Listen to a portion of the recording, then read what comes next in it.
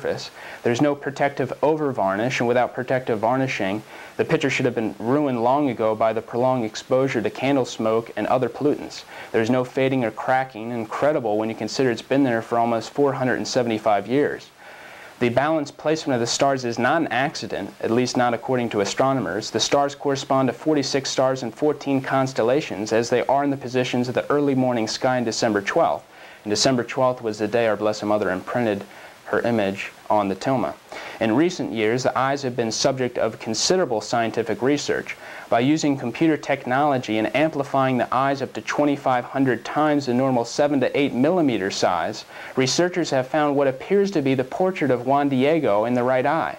And just between 1532 and 1548, you had 9 million that converted in Mexico to the Catholic faith. So we lost 5 million due to the Reformation in Europe, but we almost doubled that amount in Mexico. And 20 million come from all over the world to see the image of Guadalupe. In 1917, our Blessed Mother appeared to 3 little children, Lucia dos Santos and Francisco and Jacinta Marto. She asked the people to pray the rosary, and she showed the little children a vision of hell.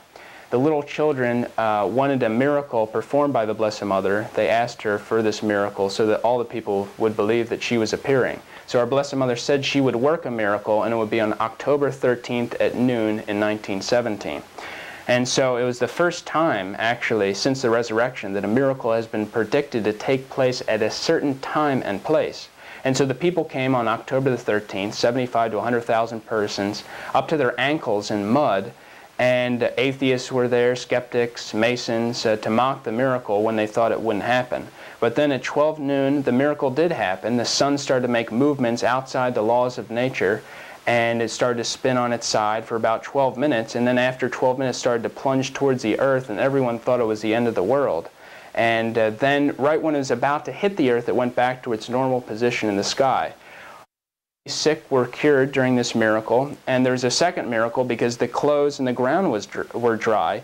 And one engineer took a look, and he said the amount of energy you would need to dry all the clothes and the ground, it would take a 10 megaton bomb, he says. And if that happened, all the people would be burned to death.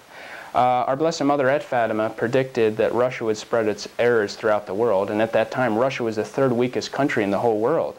She mentioned that another worse war would begin in the reign of Pius XI. Pius XI wasn't even Pope at that time. She mentioned that you would know that God was about to punish the world when you saw a night illuminated by an unknown light.